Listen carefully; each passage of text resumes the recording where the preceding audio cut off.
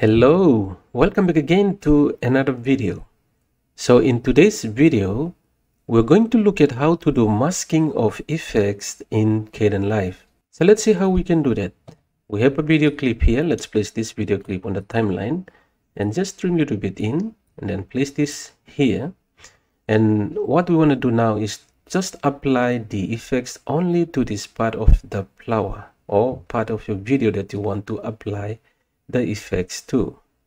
So in order to do that, if you go to the alpha mask and king, you can see we have several mask effects here. One is the alpha safe mask, another one is the rectangular alpha mask, and then the rotoscoping mask, and you have the secondary color area selection mask, and you have the shape alpha mask.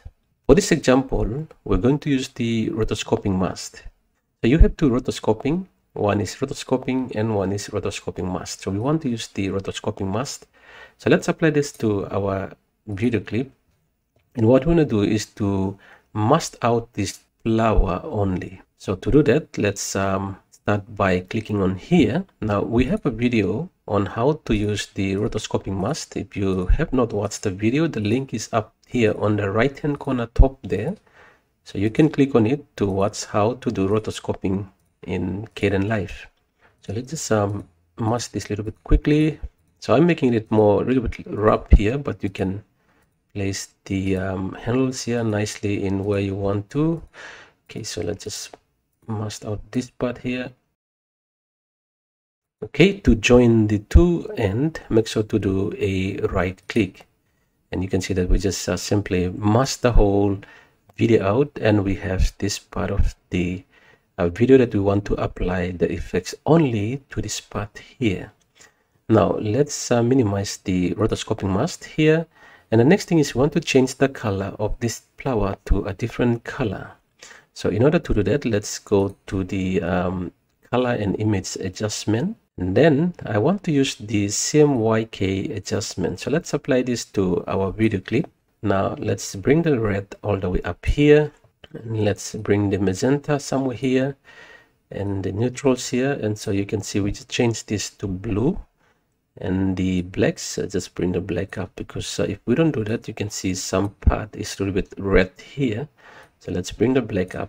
Okay, now we can see that we have the sub edge cut around here.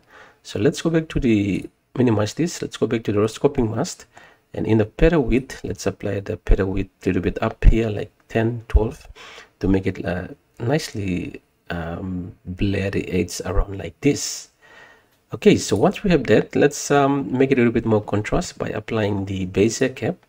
Let's bring it here and click somewhere in the line here and bring this handle a little bit down, something like this. And let's give the light a little bit light to the middle of the flower. So let's bring this one up like that and something like this. That's all we need to do. And the next thing is to go again to the alpha mask and king, and you can see one of the effect is mask apply. So click that and simply apply it to your clip, and you can see there we go.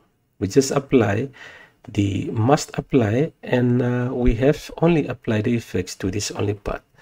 Now if you select the rotoscoping mask, you activate the rotoscoping mask again. So in order to, because this is a video, so it's have the wind is blowing, so we want to adjust the settings there again, so we can just see is the big difference here. We just click on this little X button here and adjust that something like this. Move it a little bit up and see. Okay, you can see the movement here. Just bring this there like that. I think that's all we need to do for this, and that's how we can apply the masking the effect inside only this part of the video. So you can do this, can apply to different areas of your videos, anything that you want to apply your effects to. Okay, so thank you again for watching, and thank you to those who have subscribed. And if you have not subscribed yet, if you want to support us, you can do that by subscribe to our channel, and that will be a big help for us. And thank you again for watching. See you back again in another video.